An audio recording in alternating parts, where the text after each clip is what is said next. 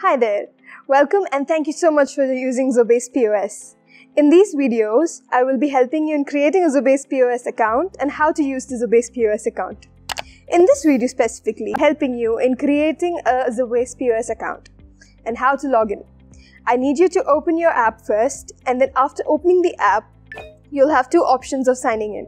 One with your Google and the other one with your email. If you don't want to remember your password and want to sign in easily, please opt for the Google option.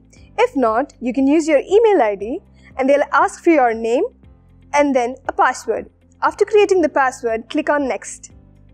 After you've signed in, you'll have the business settings page. In this page, you'll have the option of business name, the business type, and the country settings, number system to which your currency is matching, and then you can enter your mobile number, click on the terms and conditions, and then click on Next. So once you've clicked on Save, now you've created your business account. See, it was easy, right? From the next video, I will be helping you in understanding the app a bit more. Thank you, and I hope you stick on till the next video. Bye-bye.